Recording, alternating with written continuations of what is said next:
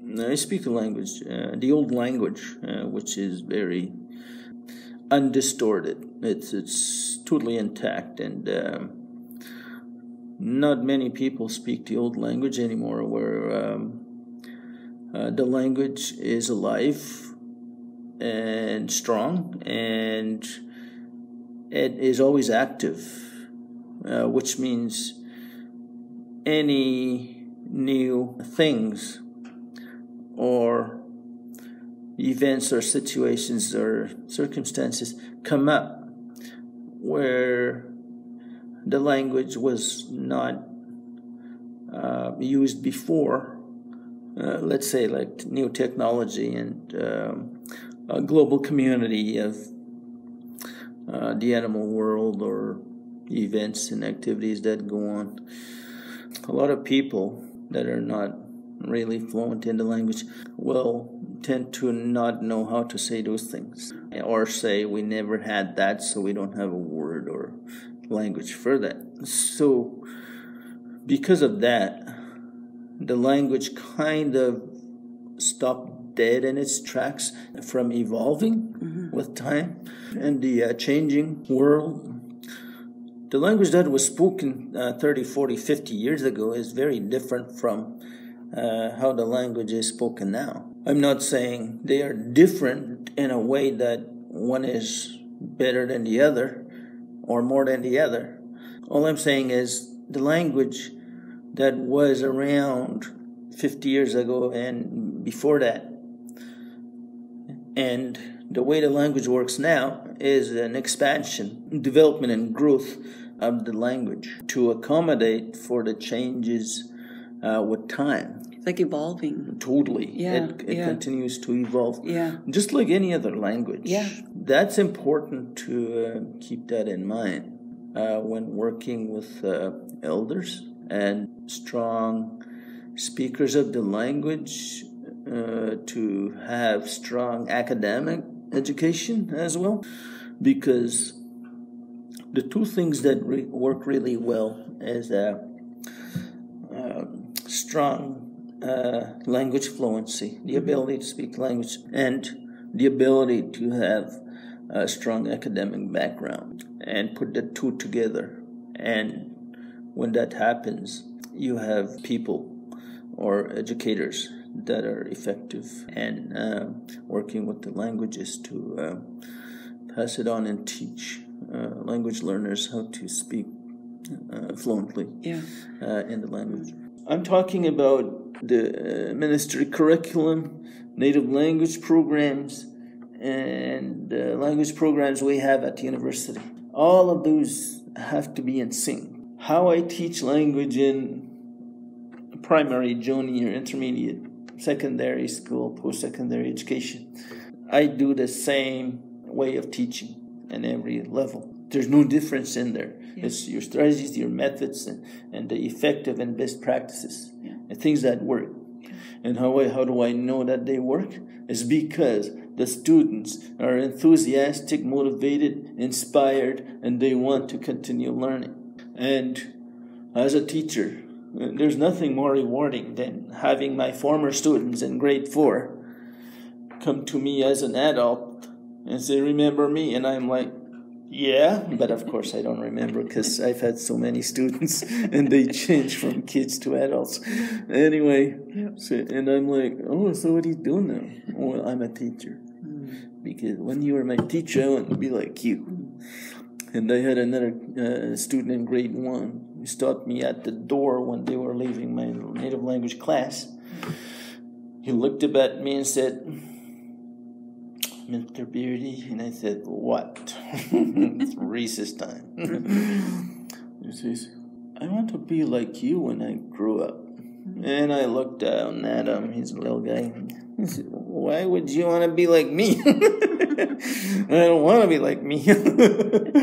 And he looked up, he's serious, and he said, I want to learn our language, and I want to teach it." And I was taken aback by that. I looked at him and I thought, wow, how do I answer that? Well, I could answer it in 2 different ways. One, I could just say, well, great, I'm sure you will. But then I thought, is that the truth or not? So I went with option B. The other answer I told them was, well, let's work on that and make sure it does happen. From that day on, that was quite a few years back, I changed how I looked at the way the language programs and language teaching was done, and it was pretty bad, in a bad state. I've been to thousands of conferences in 30 years, language conferences, and I keep hearing the same regurgitation of what has been done and what new generations of people, they speak at the conferences and say all the pretty things they're doing and stuff. But when you go to their home base, it's a half-truth. I mean, you can sort of see what they were talking about.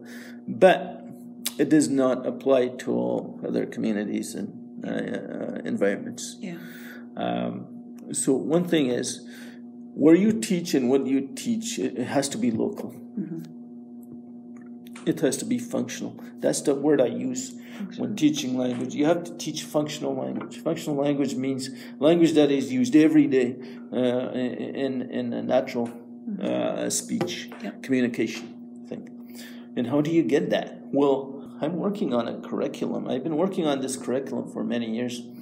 It's based on that comment by that little grade 1 student, and how I have to change how I teach, because there was something missing.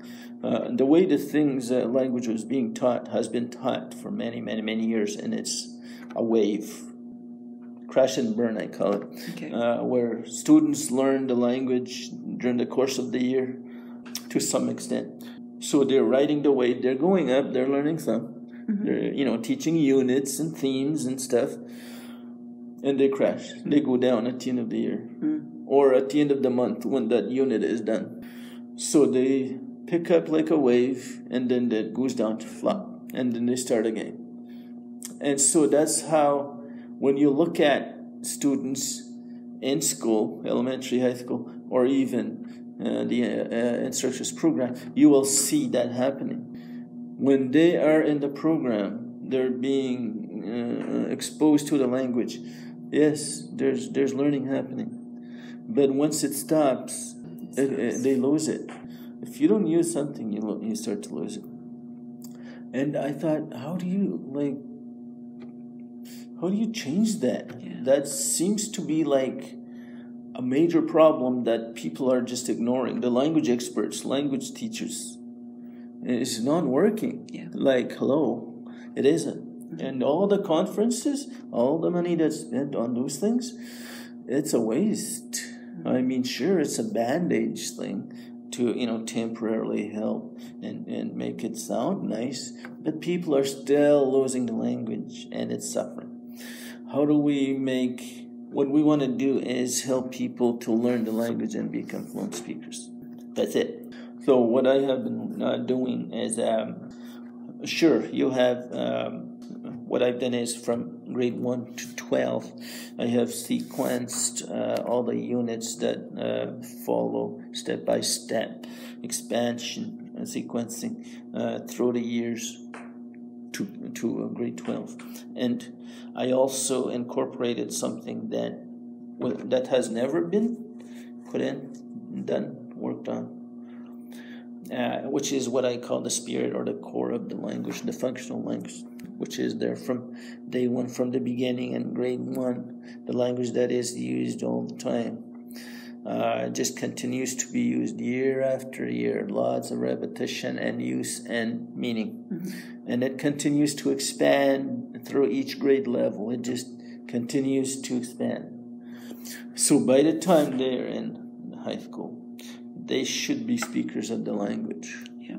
Because that core, the spirit of language, grows and strengthens their knowledge base and the spirit of the language. And during that journey, they don't crash and burn. They continue to grow. And when they have that, they are sort of self-propelled. The spirit of the language has enough flame and motivation and aspiration to continue growing on their own. And the on the sidelines with what is being taught to them, and the speakers that help them, and the language they hear on the side, it merely strengthens the core of their being. It becomes their personality, their identity, who they are. Yeah. And that's because I sat back and thought about, I'm a speaker of the language. I learned how to speak.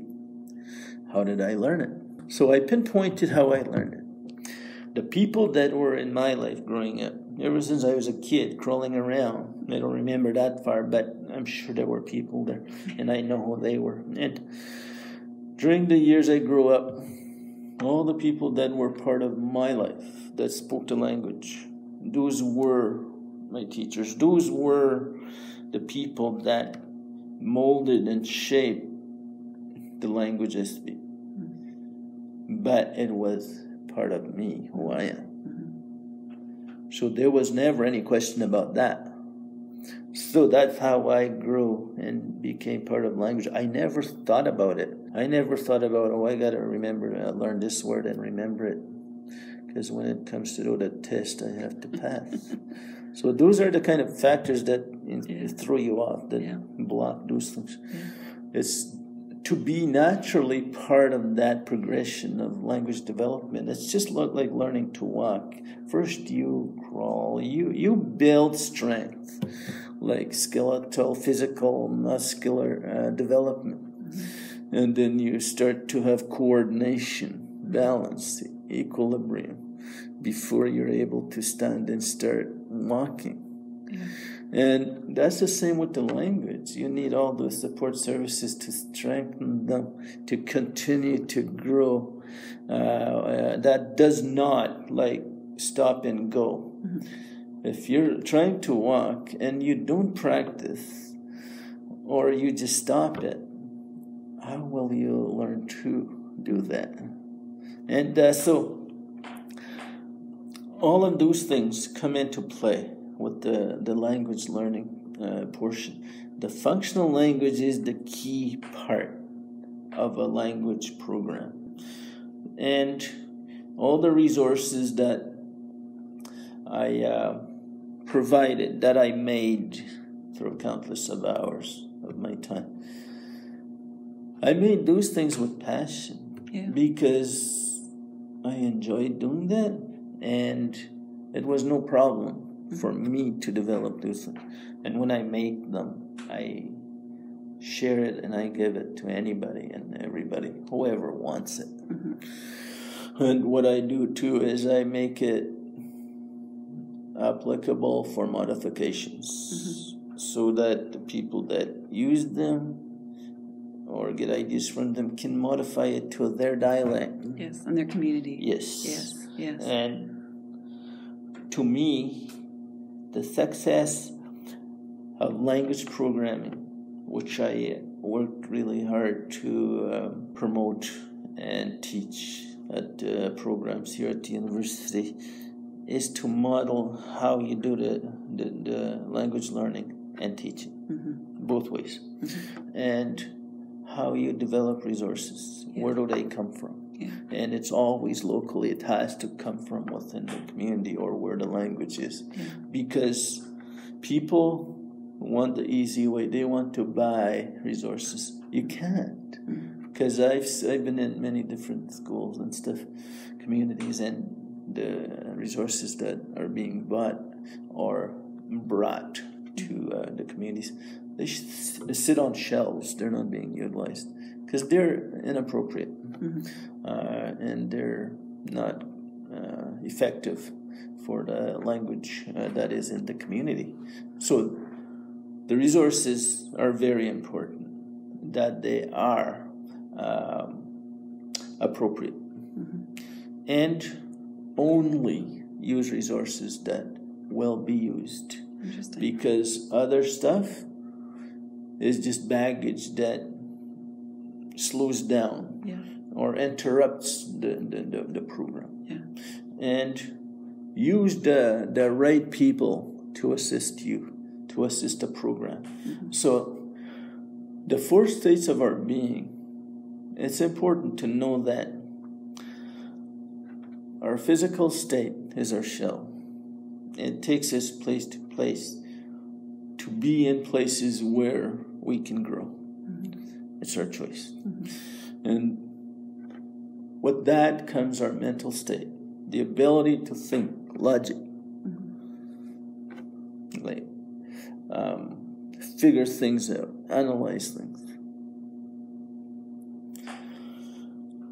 And how we think, the third layer, which is a bit deeper, is our emotions. Our emotions come because we're human, and that is what makes us alive, feel alive, gives us the inspiration, the motivation, and the ability to learn and grow. It's powerful. Mm-hmm. And deep down inside is our spirit, the core of who we are. The day we were born, that is the one thing that never changes. Mm-hmm. No matter how old you get to be. If you're 70 and you look back to the day you can remember back as young as you were, those values and those thoughts, ideas, and what you thought was important and not important are still there. Mm-hmm. That is the stem of the feather. Mm-hmm. Is your core, your spirit. Mm-hmm. And all the strands on both sides of the feather are the life experiences you veer off to explore and learn. Mm-hmm. But ultimately, your core always pulls you back in to identify what it is you were given to be part of in this lifetime, to share and give. And language is like that. It's not just learning to speak it. What is the purpose of it? Mm-hmm. That is the question we ask ourselves. Why do we need to speak it? It's because it's the spirit of our being. When I speak my language, it's my ancestors that I hear. They're part of me, and they speak through me. Whether I like it or not, I don't have a choice. That's who I am, and that's part of my history. Yeah. Other people will try and tell me otherwise and condemn me for this and that, or say I'm not this, I'm not that. But who are they to know that and judge me for that? I feel sorry for them because I don't do that to them. I have no right to judge people or other people. I have no right to tell them how they should live their life.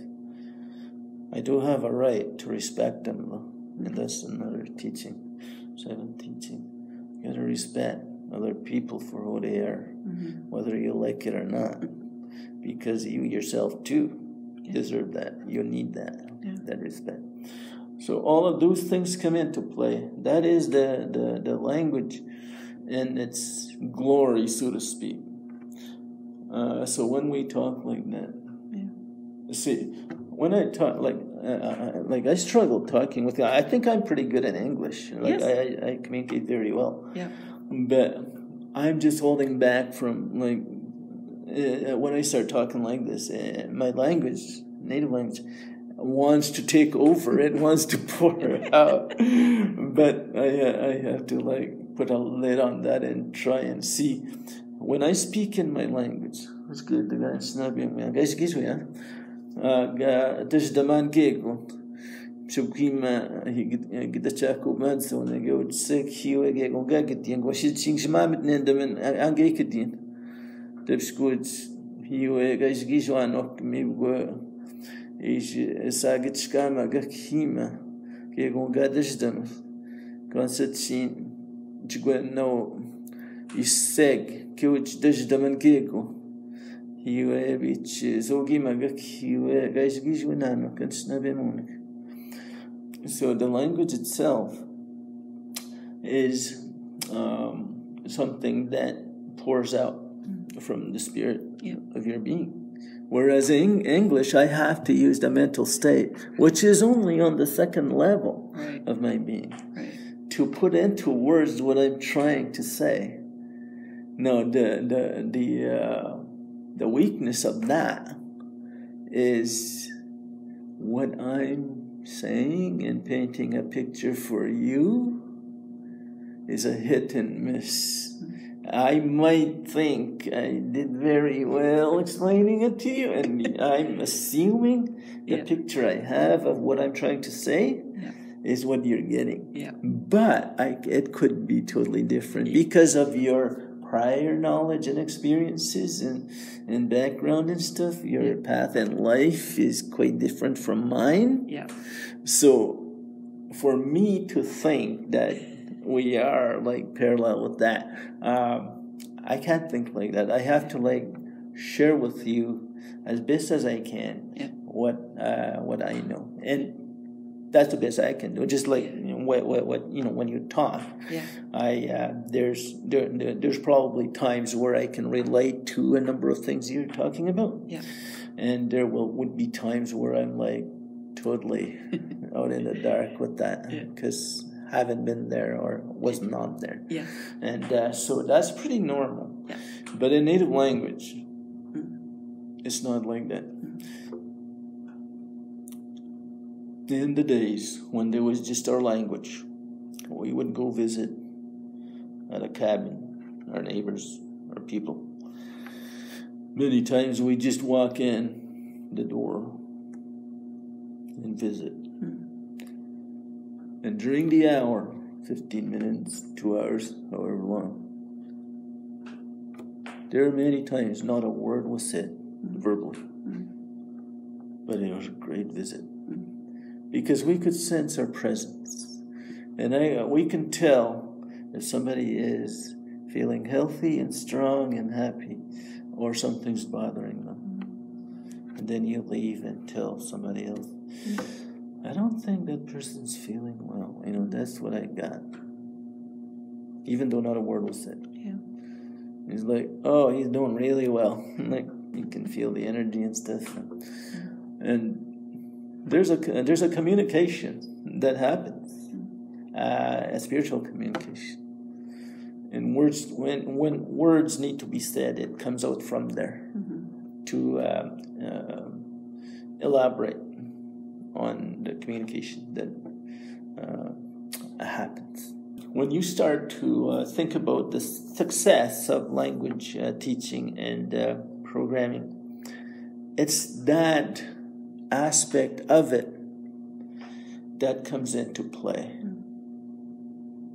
When you teach or help somebody learn to speak a language, it's all of these things. It's sharing your stories and your knowledge and making the language have a purpose. What purpose?